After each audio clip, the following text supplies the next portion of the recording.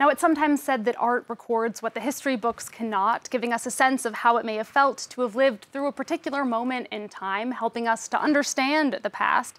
It also allows us to question the official narrative of historical events. Our guest for today's perspective combines sculpture, collage, and video to explore the consequences of dominant power structures and colonialist atrocities.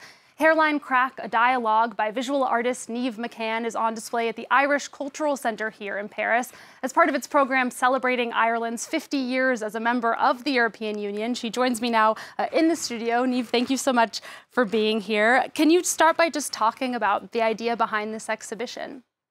It really began as a kind of emotional excavation of the relationship to the bordering edge between North and South in Ireland. As a Dubliner and a Southern Ireland person, it's almost like it wasn't meant to be present in your world, and yet it had deep consequences for emotionally and therefore in all the artifacts and objects one has around me. And I just decided to actually address that directly within this work.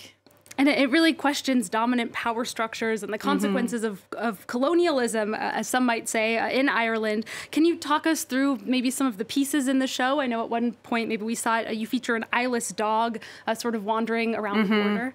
That's a video piece called Hairline Crack, and the particular section showing in Centre Culturel Irlandais is a vignette, and there's an eyeless dog, Colin, who is wandering the aisles of the Natural History Museum in Dublin. So he's overseen by these stuffed animals, but also has this narrative musings on borders and man's hubristic content. And it's quite a moving image of this dog without eyes who's wandering and overseen by these other dead animals as a superstructure of colonial power, like the animals were killed and taken in, and then he's quite moving in his own kind of managing to exist in those spaces. And some historians and political commentators argue that Ireland's past and present has to be analyzed in colonial terms, but others really reject using that label of colonialism. Can you talk about I think it's unavoidable that the colonial narrative or the colonial thoughts or politics needs to be applied to Ireland. And it even intersects, and in fact, I'm particularly interested in how it intersects now and how that speaks to other countries and other situations and how Ireland moves forward as a solid EU member, and that we're looking outwards beyond the edges of our island, but also have to deal with those particular histories that are really only 50 to 100 years old, which in, history narrative terms is quite short, actually. Yeah, do you feel that history has been dealt with? I think it's a process, and I think it's an ongoing process that, yes, and then it's still ongoing in terms of different degrees of social change that are happening in Ireland now. And again, I'm certainly interested in that, and monuments or making my own sculptures as monuments. So it's almost a never-ending, to me, a responsibility that we keep on thinking about these things, because as we encounter people from other places, we also need to take that generosity forward. And one of your artworks references Michael Collins, the Irish revolutionary and politician, and a leading figure in the early 20th century struggle for independence. He was held up by some as a hero, but others saw him as a traitor. How do you convey that duality? I'm interested in holding those two spaces together, so that as soon as you say Michael Collins, for those that would know of him as a figurehead, that duality is apparent.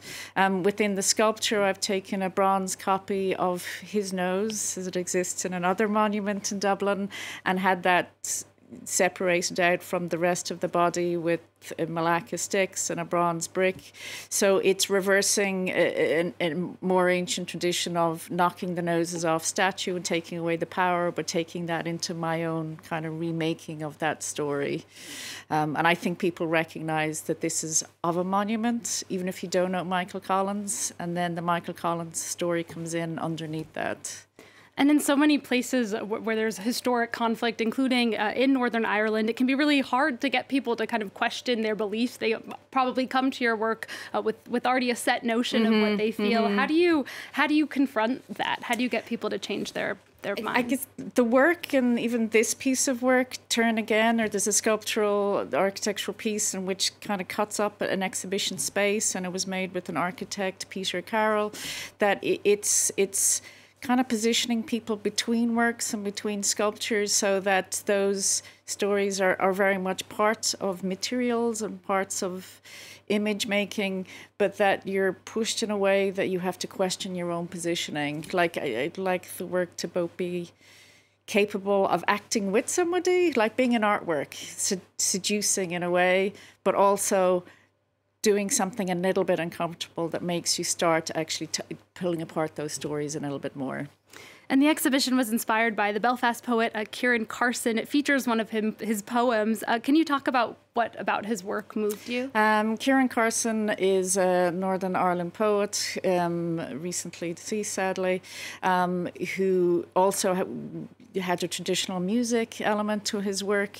And he wrote very movingly and very interestingly about moving around his local city, Belfast, and how those turning around a corner or confronting one's history and one's emotional anxieties in relationship to those places was an ever-shifting concept. And again, he stood between numerous different communities and tried to hold those together in kind of an emotional and questioning space. So in reading his work, it very much reflected the things I wanted to make in sculptures and objects and videos. So I kind of feel a moment of recognition as much as anything else.